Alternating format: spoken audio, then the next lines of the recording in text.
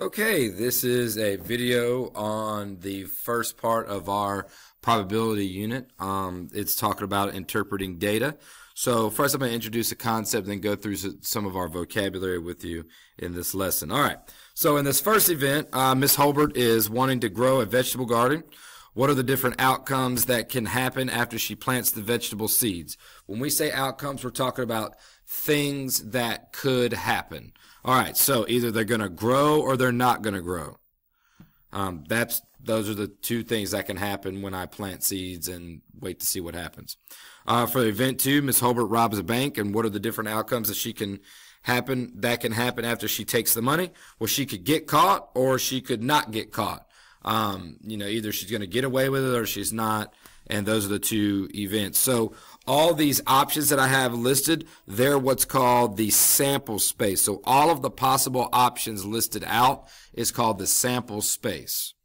Okay, so here's that vocabulary term in bold for you right there.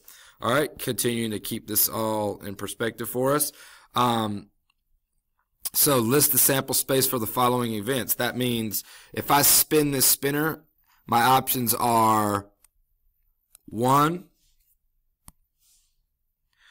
2, 3, or 4. Those are my 4 options that when I spin the spinner I could possibly get. Okay, so in event 1, spinning a spinner that contains a number 1 through 4, that's going to be the 1, 2, 3, or a 4. Rolling a 6-sided die, so that would be a 1, a 2, a 3, a 4, a 5, or a 6. By the way, just in case you're wondering, die is singular for dice. All right, so it could land on any one of those 6 numbers. Drawing a marble from a bag that contains 2 red, 2 blue, and 1 white marble. So that would be a red, a blue, and a white. Those would be the sample spaces for those 3 events. Okay? Then it starts talking about outcomes. So that would be when you actually do this experiment, what could happen. So what are the outcomes from the sample space of event A and event B have in common? All right, so event A, that was with the spinner, 1, 2, 3, and 4. Event B, that was with the 6-sided die, 1, 2, 3, and 4. 5 and 6. 1, 2, 3, and 4 showed up twice, so that would be what they have in common. 1, 2, 3, and 4. So when we talk about things having stuff in common, that's what we call the intersection, and it's denoted by that symbol right there, that upside down U. The intersection is what the 2 sets have in common.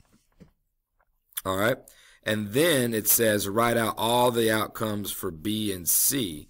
So for all the outcomes for B and C, that means you can roll a 1 and get a blue, roll a 1 and get a red, roll a 1 and get a white, roll a 2 and get a blue, roll a 2 and get a red, roll a 2 and get a white.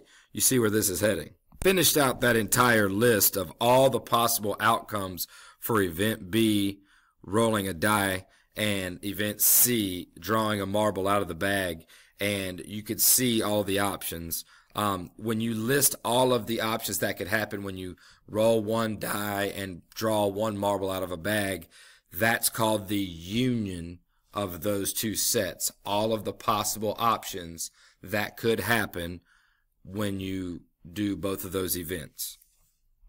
The symbol for union is right here, this U, uppercase U in between the 2 sets. Next concept is this idea of null or empty set.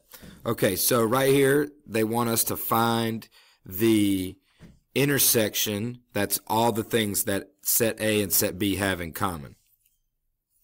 When you go to look at set A, 2, 4, and 6, set B, 1, 3, and 5, there is nothing in A that matches anything in B. Therefore, the set that is the intersection of the 2 does not exist or is what we call empty. It has nothing in it. So that's what we mean by the null set or the empty set. A lot of times you'll see that symbol right there representing empty set or null set. Next, we're going to introduce this idea of compliment. Now, this is not me saying that's a really nice shirt or you're very handsome. Not a compliment like that.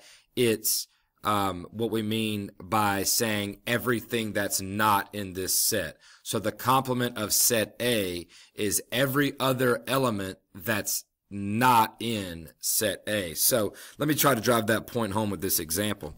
Let's consider all the students at Millbrook High School as a sample space.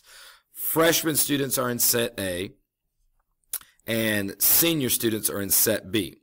If we make all the freshmen stay home today, who will be left in classes? So who would be the complement of set A? Well, that would be all 10th grade, 11th grade, and 12th grade students. That would be what we mean as the complement of set A, everybody who's not a freshman. The complement of set B, if we asked all the seniors to stay home, that would be all 9th grade, 10th grade, and 11th grade students. So they would be the complement of set B, everybody who's not in B. See if you can do example 3, pausing your screen and then unpausing it to see if you get the right answer. Did you get the right answer? That's correct. If the set A is all of the even integers and set S is all integers, then the complement of set A is every integer that's not an even integer, or known as the odd integers. Discussion. Go ahead and pause your screen so you can write down all the information in this chart that I've written down. I'm going to make this Venn diagram that they've asked me to do with starburst and M&Ms. Notice again with a Venn diagram you do have this overlapping section where they have common colors from starburst and M&Ms. I would start there and then list anything that's not left over. Okay, so what do they have in common? They both have red. They both have yellow. They both have orange. And no pink overlapping, no brown. So it looks like red, yellow, and orange. So they both have red, yellow, and orange. So red, yellow, and orange, that's where we overlap. Both starburst and M&Ms have those colors. Now let's list the starburst colors that we didn't already have here. That would be the pink. Okay. Then over here with the M&Ms that didn't get used, that was brown, that was green, that was blue. And it looks like the rest of those were used. So this would be my Venn diagram for my starburst and my M&Ms. Notice that nothing is written twice, even though it is shared. Let's check out this question here. Can a piece of candy be both a starburst and an M&M at the same time? No, but they could be the same color. So that's what's important. So it's not that they can be the same candy, but they can be the same color. Mutually exclusive events are two or more events that cannot occur at the same time. So, for instance, you can't be both an M&M and a starburst at the same time. Those are two totally different types of candy. Maybe that doesn't make as much sense as say you can't be an odd and an even number at the same time. You can't be a positive and negative number at the same time. Then this next question here kind of sets us up with, can a student at Millbrook High School be a freshman and also on a varsity sport? Well, yeah, that can happen at the same time. So that's this mutually inclusive. That's two or more events that can happen at the same time. So you can be a freshman and on a varsity sport at the same time. There's no rule that says freshmen can't play varsity sports. So two events that can happen at the same time will be called mutually inclusive. Two events that can't happen at the same time, mutually exclusive. Notice we got the word rainbow here. So if we wanted to make a larger Venn diagram, we can actually include a third circle here. Now notice red, yellow, and orange are on the rainbow. So we'd actually have to take those out of there. And let me fix this a little bit.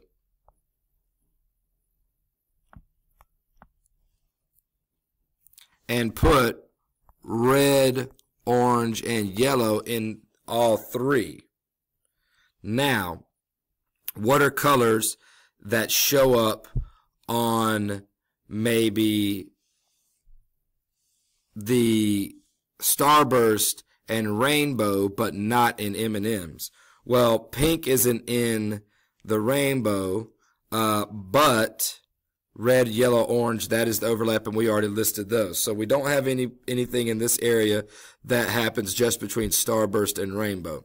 How about over here with M&Ms and Rainbow? Is the color brown in Rainbows? No. Is the color green? Yes. So we can actually take that out of there and put it in this overlapping area here.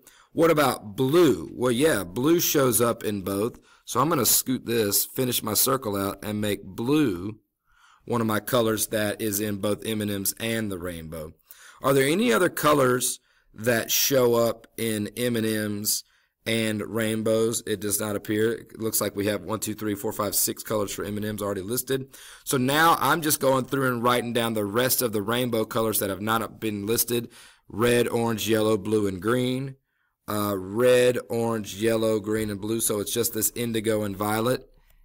Indigo and violet. Those are our two colors that we have not listed to complete our 3-event Venn diagram. And just to drive the point home, there is no color that kind of is exclusive here, but notice that blue and green are colors that could be M&M and Rainbow, so those would be mutually inclusive events.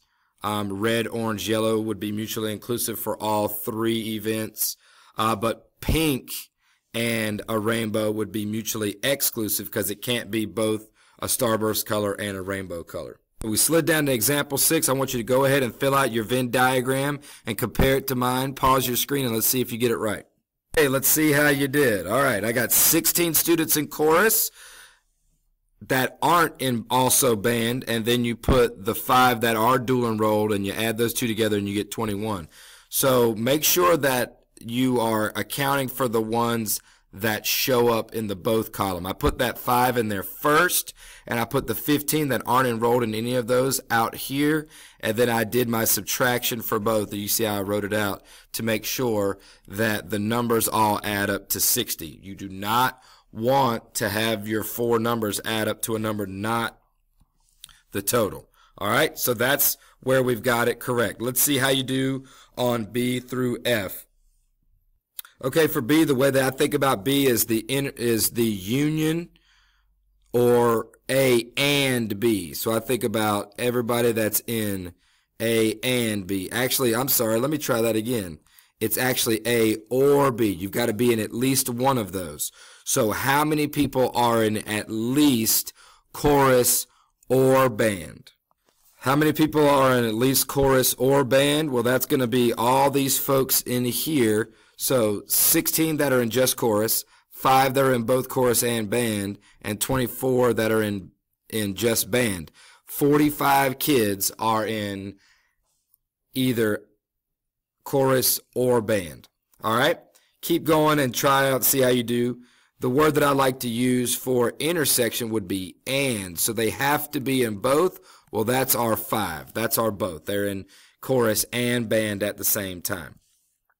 What's this C right here mean? Remember, that's complement. That's everybody that's not in chorus. So everybody who's not enrolled in chorus. I went ahead and did everybody who's not in band as well. Notice I took the total and subtracted the number of people that were enrolled and got my number of people who were in the complement or not in chorus and not in band. Notice that the number of kids that are in both do count toward chorus and do count toward band. All right, our last ones here, let's see how you do. Let's do the complement of the union. So everybody who's not A or B. Okay, how'd you do? I got 15. 16 total students, 45 are in band or chorus. Notice that's the same number that's on the outside. All right, how about all the people who are not in both? I got 55. The 5 that are in both right here. From the total, 60 minus 5 is 55.